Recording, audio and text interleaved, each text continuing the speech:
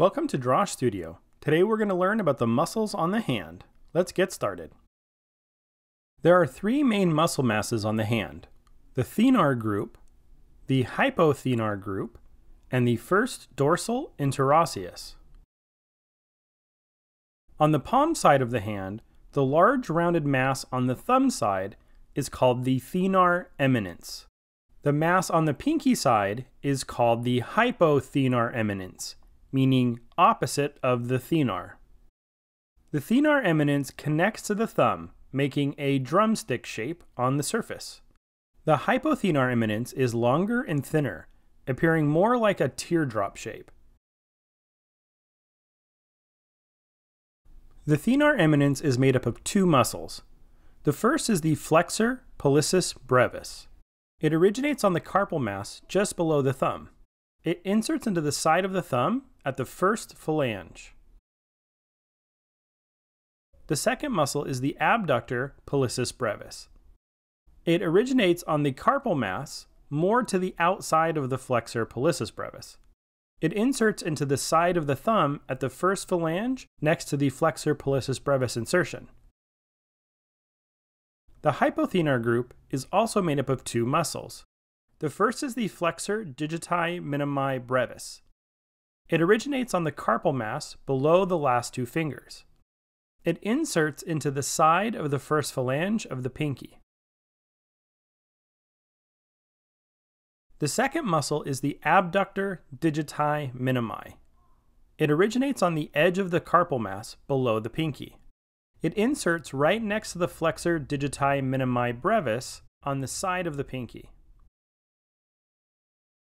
This can look overwhelming, especially with such complicated names, but it's actually less difficult than it appears.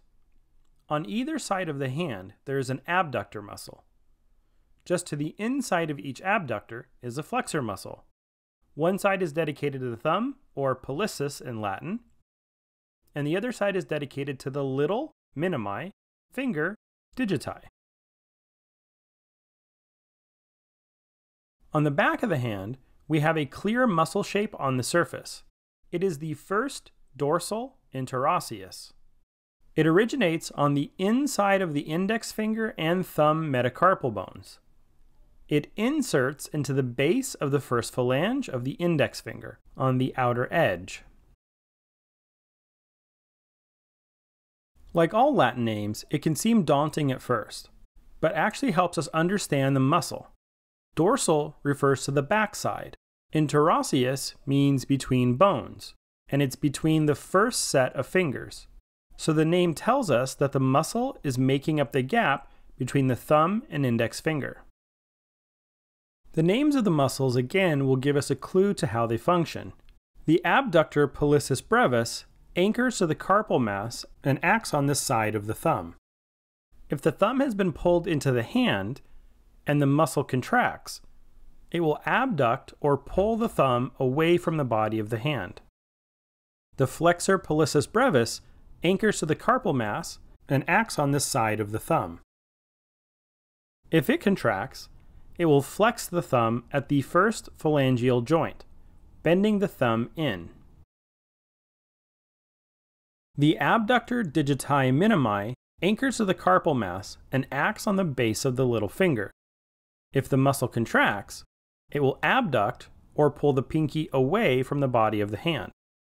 The Flexor Digiti Minimi Brevis anchors to the carpal mass and acts on the base of the little finger.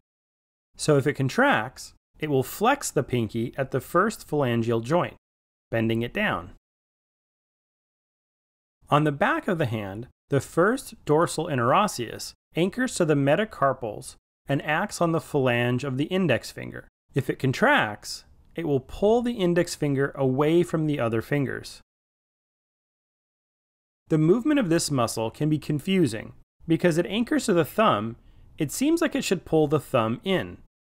But that action is performed by other deeper muscles. The first dorsal interosseus does not act on the thumb. However, when the thumb has been pulled in, the first dorsal interosseus will compress, bulging out and becoming more prominent, seeming like it is in action, even though it is not. Now let's find the hand muscles on the surface. The thenar group here and the hypothenar group here make a clear mass on the surface, but the muscles are covered by a fat pad, so the individual muscles are not usually defined. But knowing the origins and insertions allows us to see beneath the surface to find them. And remember that we have the abductors on the outside of each group and the flexors on the inside of each group.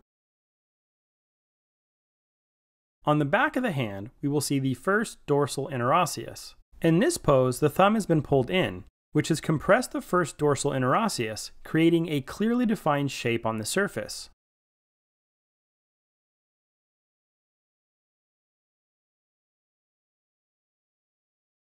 In this position, the thumb has been pulled back out, and the first dorsal interosseus is not a thick rounded shape, but has been stretched out to make up the triangular gap between the index finger and the thumb.